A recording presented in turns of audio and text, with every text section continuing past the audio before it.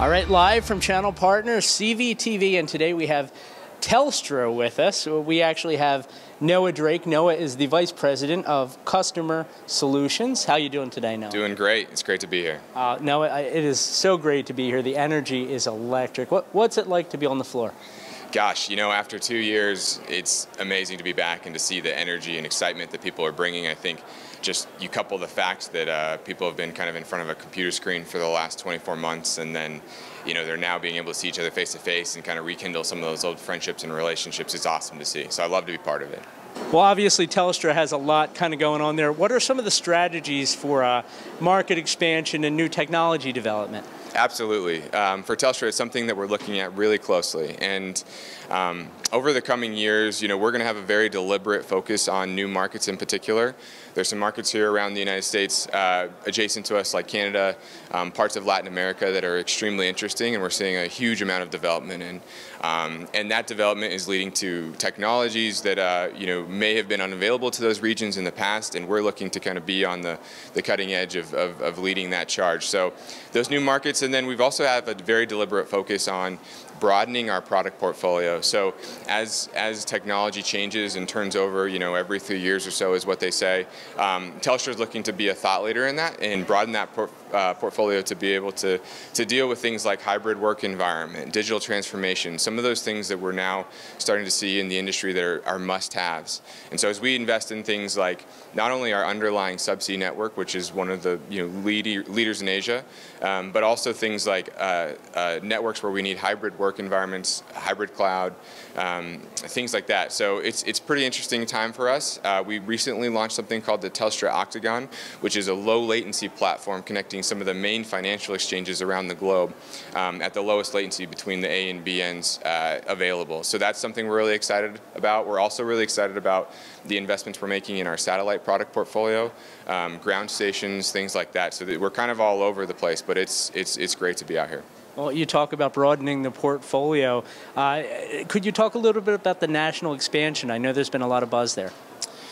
Yeah, so we're looking to get into the SASE space. We're very strong on our SD-WAN profile in Asia, and we're looking to bring that here to the Americas.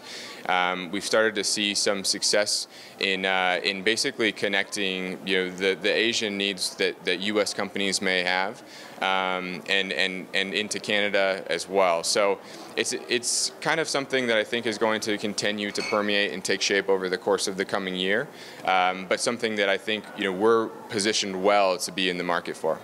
Well, that's really interesting. How has the pandemic influenced the strategies with the international channel partner base?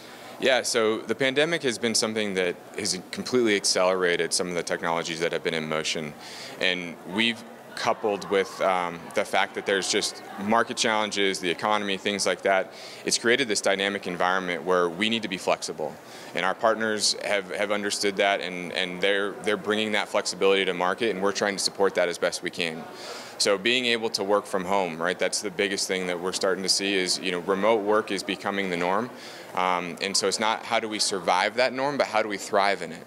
And so we're working on things like the hybrid work environment where we're, you know, able to be flexible between, you know, finding access to the VPN through your own home office, or whether you're coming in and needing to throttle a bandwidth for that time.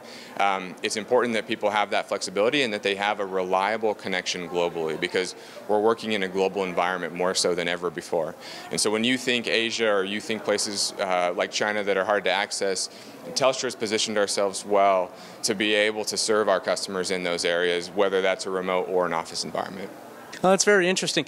Could you talk about the adaptive networks portfolio specifically, and how it's best suited to adapt to changing needs? Yeah, so that adaptive networks portfolio is our way of just continuing to accelerate the momentum that was driven by the pandemic. So giving remote workers flexibility, giving companies flexibility where they can not only leverage things like our SD-WAN offering, but they also can rely on zero trust and security and some of those things at the edge that are becoming must-haves for the modern workplace. And so as companies go through digital transformation, they begin to modernize their workforce, we're hoping that partners and customers can come alongside and see Telstra as kind of those safe safe hands that are able to help shepherd that. And some of the technologies that we're investing in are designed to facilitate that experience. What do you see as the biggest challenges for 2022 and even beyond? Some of the biggest challenges that we're personally experiencing is because of such an increase in demand that's driven from that global connectivity, we're starting to see capacity constraints on our subsea systems, a global capacity constraints. And it's not just Telstra that's experiencing that, that's an industry challenge. But it's something that, as some of these subsea systems have been delayed over the years of actually landing, it's created capacity constraints for the first time I think that we've ever experienced. And so dealing and identifying those challenges and figuring out a way to mitigate those is incredibly important to us. We invest heavily in those systems, in not only new systems, but augmenting the old ones so that we can squeeze every drop of capacity out as we can. And then as new entrants come into the market in terms of demands and new competitors and new players, we all kind of need to figure out a way to work together to best serve the rapidly evolving needs of the workplace. So when new technologies come online, things like satellite or low Earth orbit, we're very an active partner in many of those conversations, so that we can continue to build out a robust portfolio that's designed for remote locations, that's designed for customers who may not be right next to a data center. We still need to be able to serve those needs. All right, so obviously those are some of the company's challenges. What about industry challenges? Yeah, so as we see new technologies emerge, it's starting to become a siloed effect. There are so many different needs that new entrants have developed solutions for. It's really important that the industry continues to coalesce together.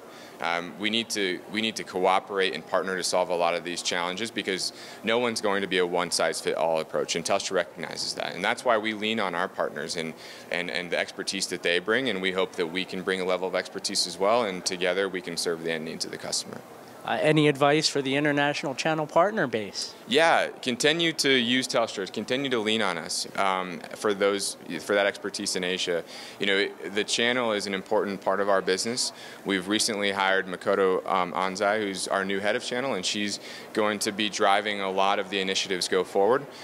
We've also started to build out our partner program in a way that makes it the most frictionless experience possible, both for our partners and for their end customers. So I would say when you think Asia or you think hard to reach places like China, think Telstra, and lean on the expertise that we can serve. So where can people go online to learn more about Telstra and everything that it has going on? Yeah, the best place is www.telstra.com/Americas. That's our Americas specific landing page. And from there you can get anywhere you need to access the resources. Oh, fantastic. Thank you so much for the time today. I appreciate it. Thanks a lot. And on behalf of Telstra and Channel Vision Magazine, CVTV, live from Channel Partners.